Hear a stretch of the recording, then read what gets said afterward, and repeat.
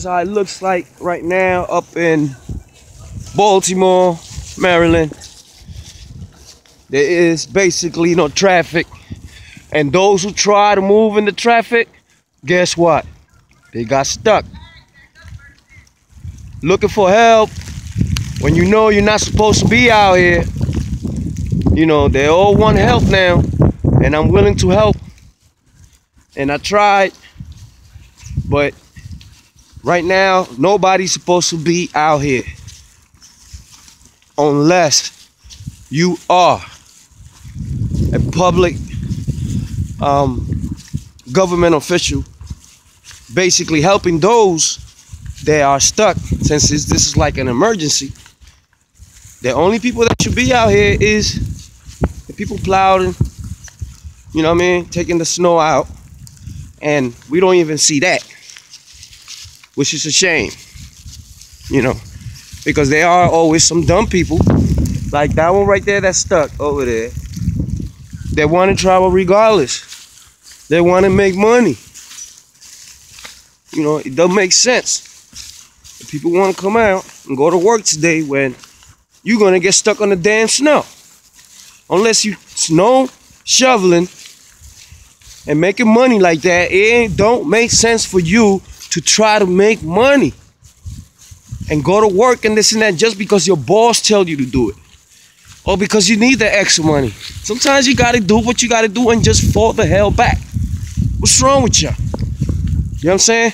So this is the thing I see, you know, about people. And how enslaved they are.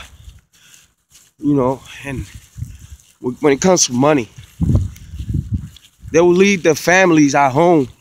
They will take their kids in the snow in the car when they don't even have to. Like somebody that I know, they did that. And then it's on the phone and talking about, we are gonna crash if I don't get off the phone. You stupid ass, you should have stood yourself at home. You should have stood home.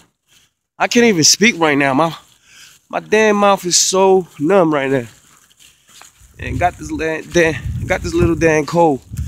And even me, I'm just like a block away from Rite Aid, so I went and got some extra water. But I would not even came out if I didn't feel like I just wanted to have extra food and water in my apartment. But this is another sign why to prepare, why you must prep in situations like this. You know, having food, medical supplies, it's very important, you know, and people just don't get it. You know, I do have food, medical supplies, but it's never too late. If you had a chance, like I did, a block away, to go to the Rite Aid and see if it was open, because I didn't even know if it was open. There's a guy there that walked 5 miles to get to Rite Aid. He walked 5 miles. The route that I am, this is where the light rail runs through. And as you see, you can't even see the tracks of the light rail. You know, further down is downtown and Oriole Station, Camden Yards, you know, but like you see, you can't see. Look at the cars. You know, if you ain't one of these persons, you know, they got snow, flour. Why are you out here? It don't make sense, you know. But yeah, it's always good to prepare because you never know what's gonna hit.